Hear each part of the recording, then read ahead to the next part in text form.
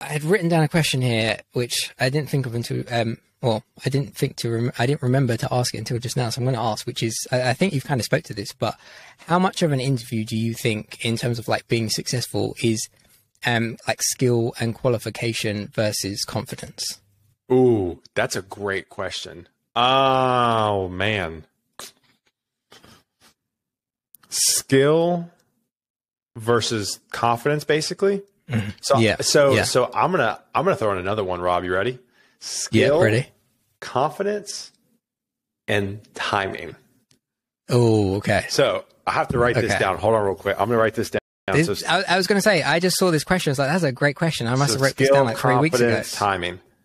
Yeah. So I think so. I've talked to so many hiring managers. You need at least 50% of the skills to get in the door. Okay. So I'm going to pull that down since there's 3 categories. I'm going to pull that down just for our conversation purposes as 40% skill. So I think at the end of the day, like 40, I would say 40 to 50%, like you have to have the skill. Yeah. Or at least in the ballpark, right? Yeah. So if you're a 1-year developer applying to a mid-level, you know, it depends. If they're asking for 3 years and you have 1, go ahead and give it a shot, right? Go ahead and give it a shot. If they're asking for 5, I don't know. It's up to you. I would say try it. Who knows? But also don't hold your breath. That may not be enough. So skill, 40%. I would say confidence. Oh, it's tough. This is a great question. I've never been asked this question. So 60% left. I hate to just have a cop-out answer and go 30% confidence, 30% timing. Yeah.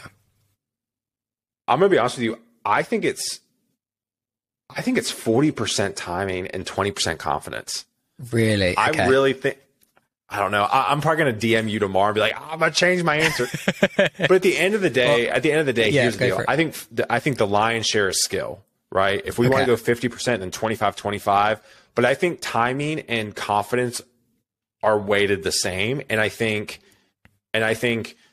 if I were to have to give a nod, to one area, I think it's timing, because that's why I'm so passionate about people checking back in with the people they have met during the interview process. Like if you interviewed a company XYZ in June and it's been in September, like you need to check back in with company XYZ that you interviewed with in June, because they may have an open spot and they just forgot to reach out to you again. Yeah. Right.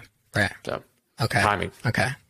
All right, cool. But also be confident. But also timing. Yeah. But also be confident.